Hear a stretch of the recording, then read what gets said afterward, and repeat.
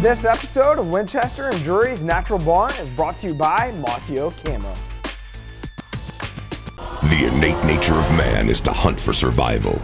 In an ever-changing society, modern hunters still bear those natural-born instincts. To act on those instincts, every hunter faces a different set of circumstances. For the weekend warrior, it's about finding new dirt. For the gamekeeper, it's about the well-being of the wildlife. For the ultimate land manager, it's about cultivating and maintaining the natural habitat. And for the apprentice, it's about gaining the knowledge to satisfy the natural-born instinct to hunt.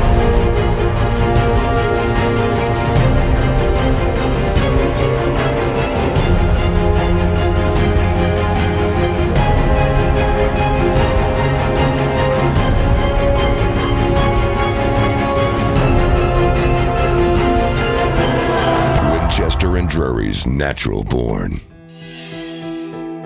The long way back. The thrill of a successful turkey hunt is engrossing. Yeah!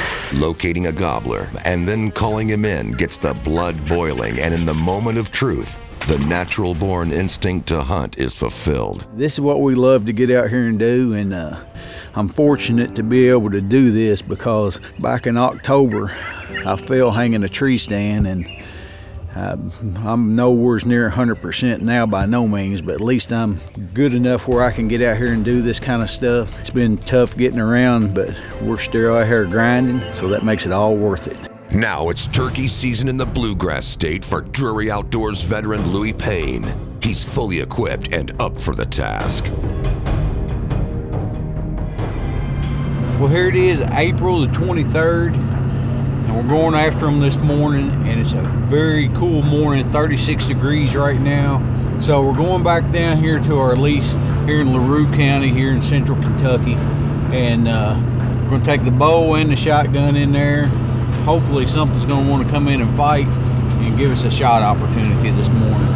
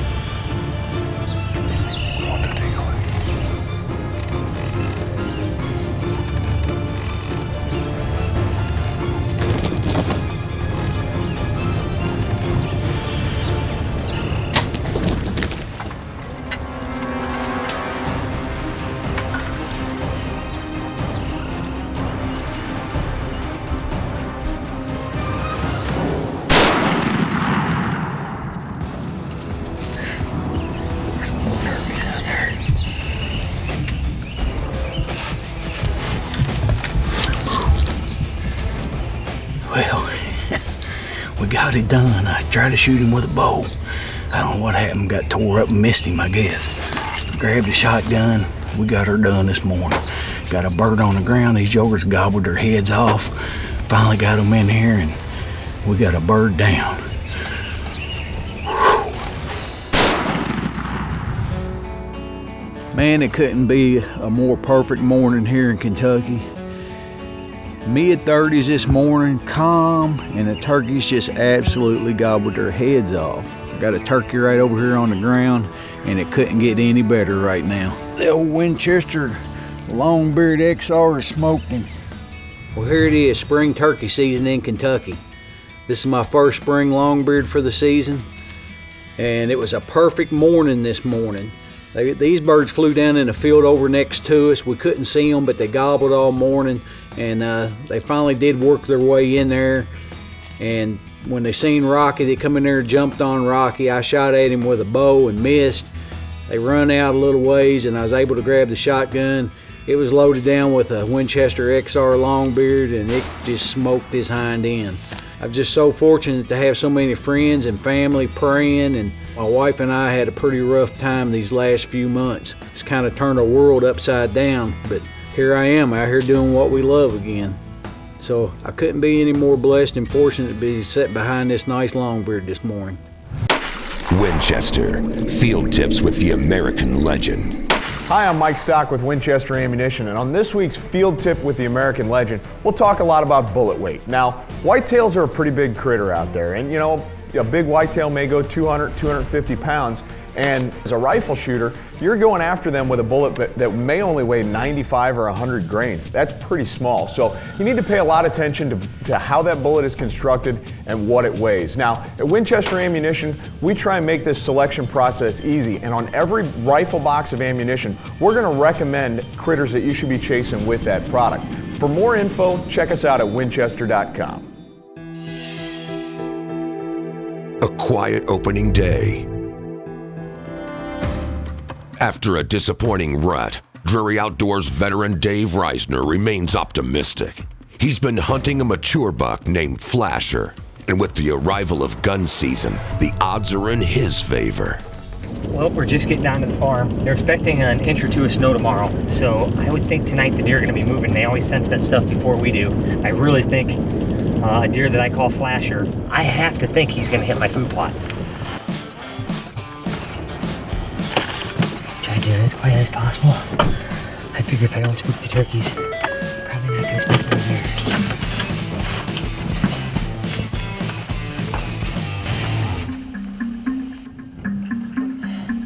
I spooked the turkeys. I was unsuccessful, but they were right out in front of here. It's just a quiet opening day. Usually opening days, like, you know, religion in Iowa. I mean, everybody goes to it. It's tradition, but I'm just not hearing the shots, which I mean, this is as confident as I can be on a big deer. He's a 5.5-year-old. I call him Flasher because he just kind of shows everything, and Flasher and I have a little date here one of these days anyway. Hopefully it's tonight.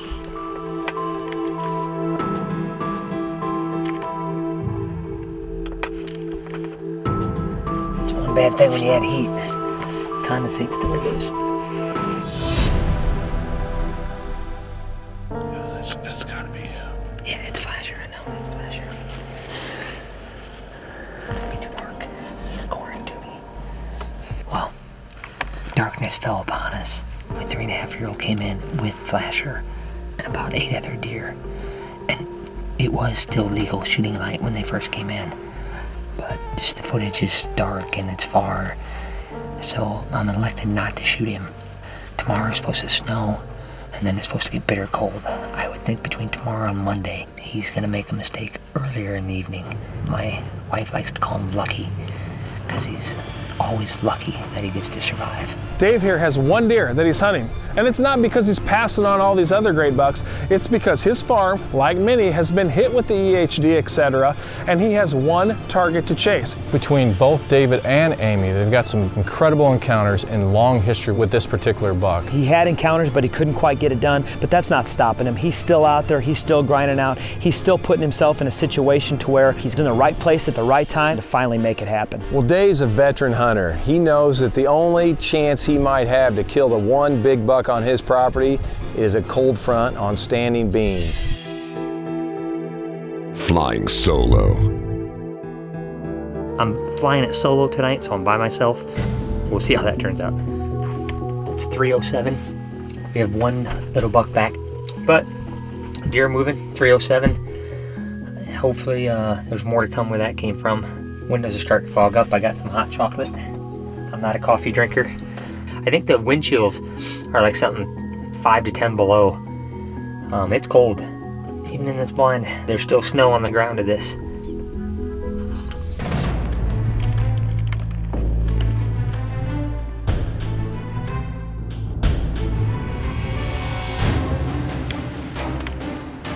We had a really good buck. I call him Pretty Boy, 3.5-year-old. The puzzling thing is, Flasher was with them 2 days ago on Saturday night, and now he's out here by himself. So that's a good deer, but he's only 3.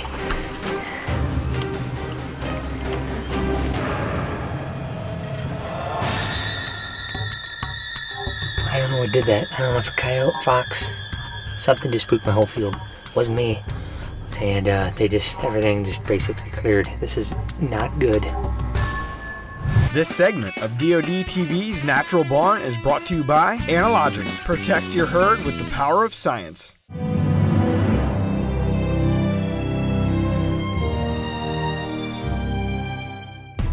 It's coming down to the wire in Dave Reisner's quest to harvest the buck named Flasher. And the conditions were right for this to be the final chapter. But after the deer spook, he's not so sure this is the night. Everything just basically cleared. This is not good. Got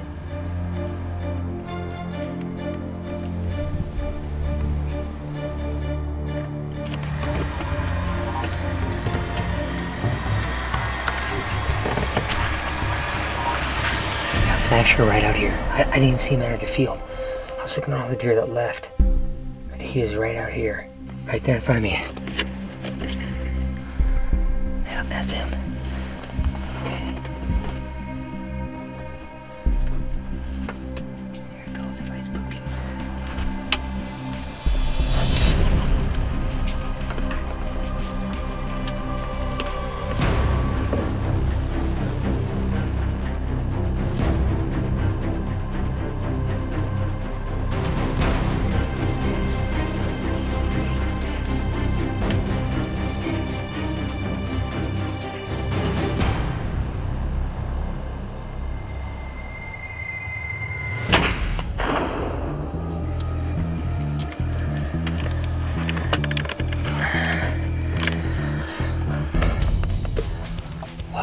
That was Flasher. It finally came together. I'm filming all this myself. It's a west wind, which just post sunset. So west is blowing right this way. I'm in a blind, I've got ozonics, and that's when they work the best. And I have a lot of deer out here, but that's the only one on my whole farm that I know that I want. He's 5.5. Lots of pictures from 3, 4. I wasn't gonna pass him. It's my first buck of the year.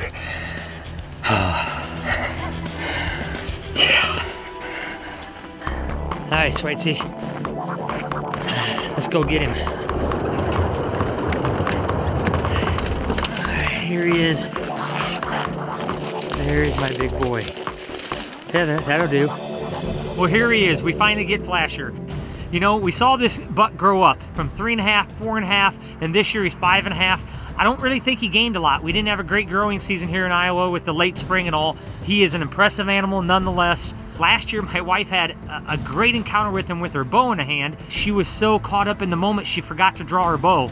What a magical night. I knew it was gonna be good because the conditions were perfect, but the wind wasn't. That timber that they come out of is due east to me, and we had a straight west wind. I thought as soon as I opened that window, there was a chance that they could bust, because it has happened before, but I put the ozonics in there this year. It must have made the difference, because not a deer lifted its head.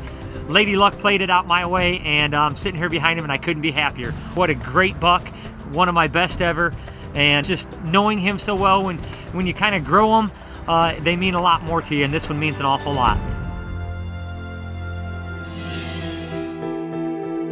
The learning curve.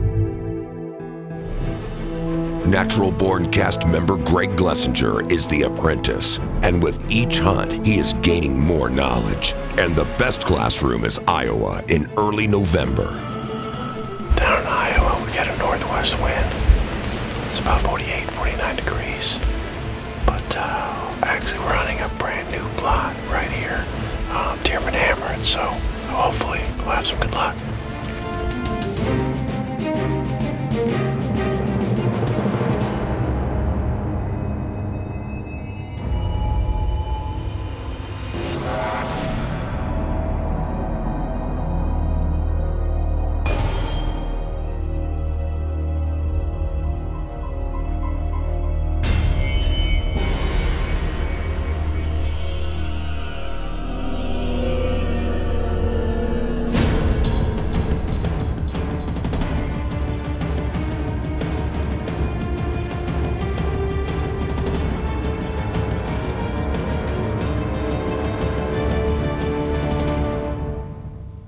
Check out our all-new DOD TV. Information, past hunts, and more at your fingertips.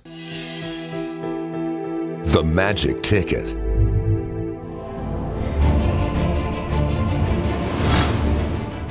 Well, it's the morning of November the 9th. We've got a northwest wind. We're going into the same spot we were 2 days ago. Had incredible movement, just didn't get the opportunity. So to change it up a little bit, we're gonna take the boss buck in. Hopefully that's gonna be the magic ticket to bring him in close. So we're gonna put our chips on the table and bet on this same location, see what's gonna happen.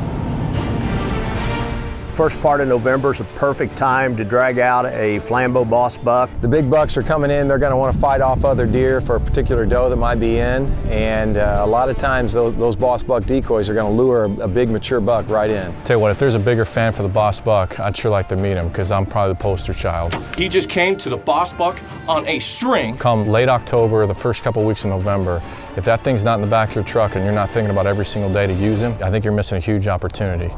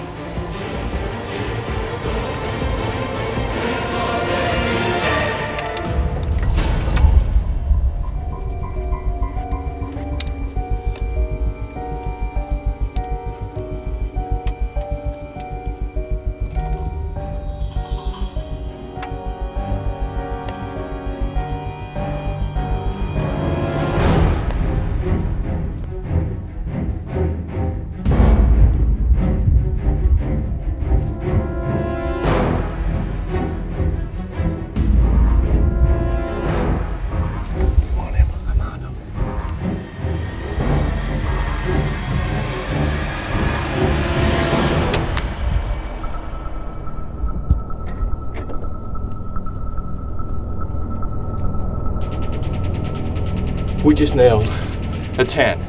It is 25 to 7.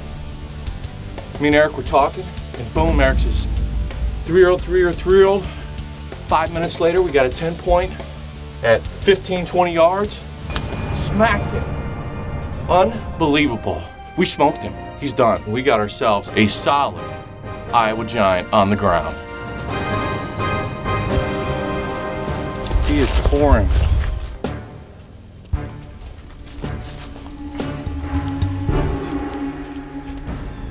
Yes! The Midwest is full of trees, and people, for the most part, like to tree stand hunt. Reason being is you get out of the deer's sight line. With that said, when you turn to a blind, a whole new set of problems come into play. You know, your scent's lower to the ground, you're right in the deer's field of vision, so you got to be really careful about your movements. It just adds a degree of difficulty, or a couple, 3 degrees of difficulty, really. But when you have the boss buck, it takes all the visual off of you and onto the decoy. Kudos to Greg, man, for pulling this off. Eye level to eye level with a big old mature buck. It doesn't get any better than that. Yes! Woohoo!